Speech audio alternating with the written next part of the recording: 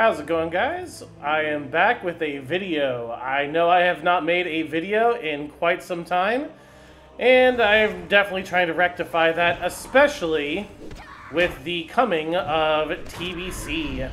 With TBC coming out, I am excited, especially now that my Paladin has a chance to shine in the near future. As many people know, Paladins actually get to thrive aside from being just a heal bot in the Burning Crusade. But today I'm going to be coming to talk to you about, is it too late to start playing Classic WoW now? And that answer to me is a little bit complicated. It completely has to do with, well, what are your goals? So we're going to look at the first one. The first goal could be prepping for the Burning Crusade. If you want to play the Burning Crusade, if you really loved the expansion when you were younger and you want to experience it again, then right now is a really good time to start prepping for what you want to do once TBC drops, whenever that is. Now, a few things that you would want to do to obviously get ready for TBC is get a character to level 60 and ready to start doing content as soon as TBC drops. Now, there's a few characters that you have to choose from when it comes to getting a character to 60. Now, with the limited amount of time we have, depending on how much time you're willing to invest, you might not be able to get a bunch of different characters to level 60. So I would pick and choose which ones seem most appropriate for what you want to accomplish in TBC. Now, if you want to go into TBC ready to start making a lot of gold, able to farm, and maybe get your bankroll up as soon as you get to 70, then I would highly recommend a druid. Get a druid to level 60 as quick as possible, and make that druid an herbing and miner, because you're going to need herbing and mining both in TBC. And druids are the best when it comes to being gatherers. They get flight form, and if you go down and somebody does try and gank you, say on a PvP server, you have great ways to simply run away, get back to flight form, and bounce. So a druid is very, very high up on my picks. On top of that, if you get your mining and herbing to max rank before TBC drops, that's going to allow you to start farming gold by selling materials. Now, prices are a bit in fluctuation right now simply because everybody knows that the expansion is coming. But there are still many items that are selling incredibly well. Even raid consumables, even though some of them have dropped drastically in price, like flasks. So, Druid's good if you want to, 1, make money now, and 2, make money later. Another really good option is obviously the Paladin, although I might be a little bit biased.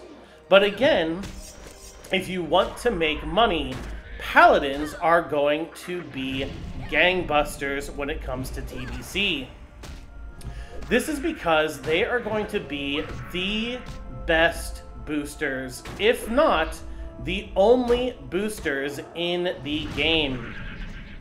In the Burning Crusade, mages have a cap on how many mobs their blizzard can hit.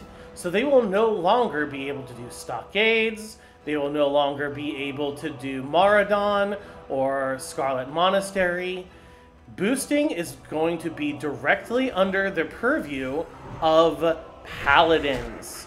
Now, of course, you're going to need a few specific items if you're going to boost effectively. 2 of these items are going to be the Demon Forge Breastplate, which allows you to drain life when struck, and again, the Skullflame Shield, which again lets you drain life when struck. If they keep TBC the same as they did back in the day, those items will not change and will still gain a bonus from your spell power. This combined with the fact that, again, if they don't change things, Consecration does not have a limit to how many mobs that it can hit. meaning that we can still pull entire dungeons and clear them out ourselves. Now, again, we are hoping and going off of what happened in the past. If they come out and they don't change those things, Paladins will definitely continue on with the boosting meta. Another great option, if you want to get a character to 60 and have it have viability, is going to be something that is good for raids. Being a hunter or a warlock are amazing characters for farming in TBC, as well as they have amazing raid damage. They are great characters to choose from. Also, with the release of TBC, we are also going to have a pre-patch. So, if you want to have one of the new races leveled to 60, you will have time pre-patch to level that character up. So you can make your Draenei Shaman or your Blood Elf Paladin and begin leveling them before TBC comes out, which I highly recommend. Back when Classic first released, one of the best experiences in the game was when the game first released. Everybody was running dungeons together, everybody was farming together. It honestly felt like a community was coming together and playing the game. So, if you want to prep for TBC, I highly recommend being ready as soon as it drops. So, if this is your goal to get ready for TBC, then no, it is not too late to play Classic WoW. In fact, I would say right now, while things are very cheap and people are also getting characters ready for TBC, this is the best time to do it. Because if you hit it now, you have a chance to get multiple characters to level 60. So the next question is it too late to play Classic WoW if I want to experience content the way that it was 15, 16 years ago, especially the way that leveling was done? To which I would say yes and no. Yes, you could still go through quests and level yourself, and you could experience the very different ways that you would level in retail compared to how you would level in Classic. I would say very vehemently that Classic is a much more difficult leveling experience for sure. We're going to use a grenade here. If you are a warrior leveling in Classic, you are going to have a much more difficult experience than leveling a warrior in retail. The only downside is that, unfortunately, the boosting meta has essentially taken over to how most people level. Meaning that well-established players like myself, who have gold, who have items, and their time is more valuable to them than it is for leveling, we are going to pay people in gold to run us through dungeons and power level us. Which means that there aren't that many people who are currently running dungeons normally. Now, that is not to say that nobody is running dungeons normally. It is just that that number is far fewer. Now, every once in a while in trade chat and world chat and looking for group, I do see people looking for Scarlet Monastery, Zul'Farrak, Nomergon, and a few others. So, if you keep an eye out and you're on during peak times, yeah, you can actually find normal groups running dungeons, and you can go and experience those dungeons before they were changed and before, I don't know, they were made easier or different, like Scarlet Monastery had an update and it is no longer playable in the way that it is now. So if you want to go and enjoy the old content, the old leveling, and really see the difference between how it was and how it will, how it is now, then yeah, sure, you can jump on, still experience that, what I would say is a much more difficult leveling experience. But when it comes to actually experiencing the dungeons the way that they were at launch, that is going to be a little bit more difficult, but not impossible. So finally, the big question for many is, what about raiding? Will I be able to experience raiding and see the end game content? And the answer is, yeah, you can still find guilds and pugs that are running every single raid tier. A big one is actually what are called GDKPs, a gold dragon point system. So what happens in a GDKP is everybody shows up. Normally there is a gold requirement unless you are a carry, meaning that you are somebody who is very well geared, very well experienced at these raids. If you are a buyer, it means that maybe you're a fresh 60, you haven't done very many raids, but you have gold. And what happens is, for all of the loot that drops off the boss, or any boss in the raid, it then goes into a bidding system with actual gold.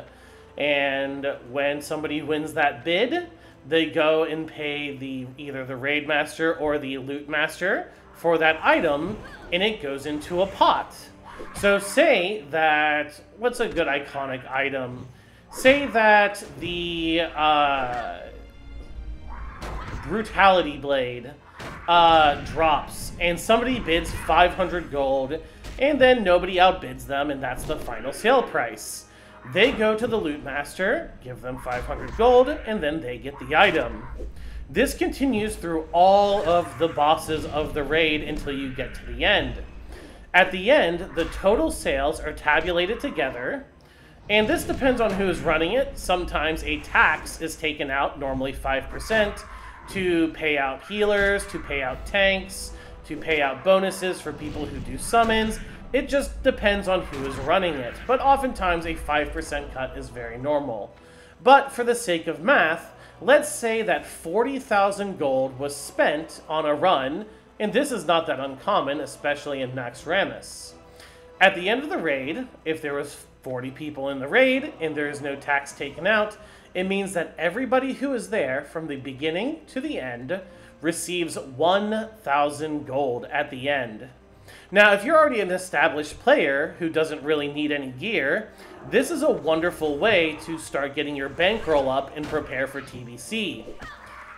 But if you're a new player and you have a lot of time to sink into, say, farming, especially now that we've had the Backstreet Boys reunion tour going on for so long, many people are working from home and they have the opportunity to, well, be at their PC and maybe do a little bit of gaming during their town time. I don't recommend doing this too much or losing your job over it, but people are at home more.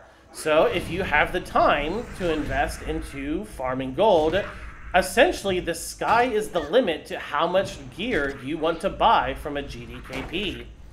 And multiple of these raids happen throughout the week.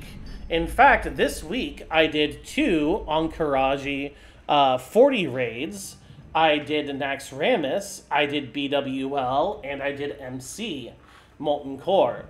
And that isn't even a large amount compared to many of the people that I know.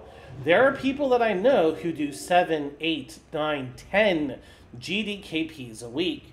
Now, obviously, this requires multiple level 60s, but again, if you have the time to level up a character, there's really nothing stopping you except for time.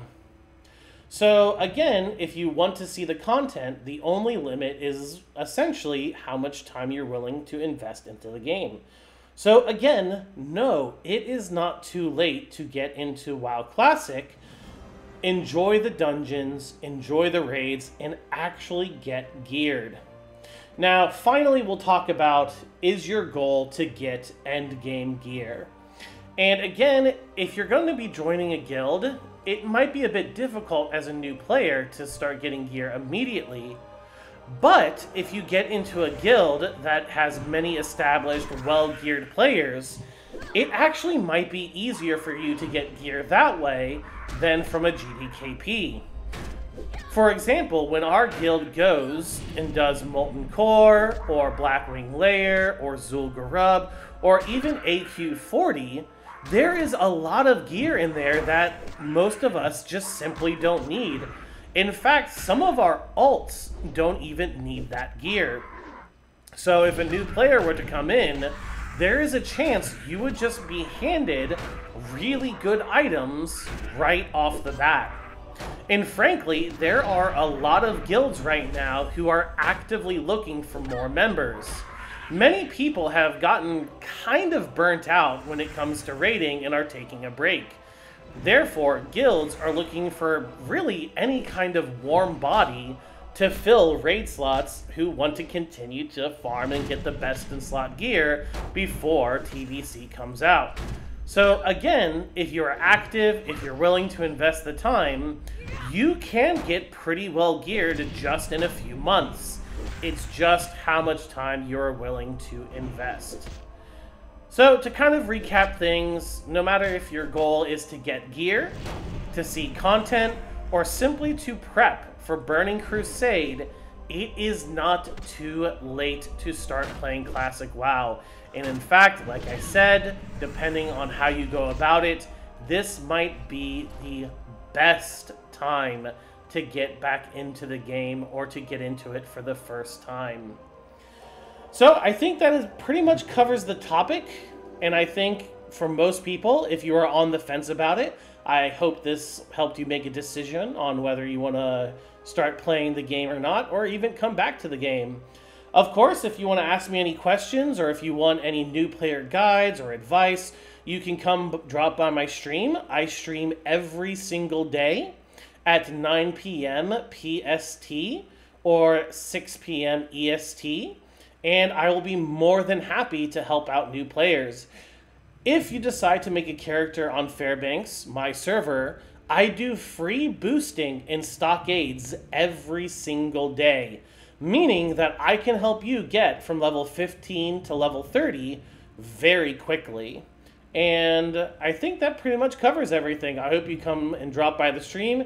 That is the Duke of Twitch.tv/the Duke of TBC. And again, I hope I've helped you make the decision on whether to get into WoW Classic or not. And I'll see you guys either in the stream or in my next video. Later, guys.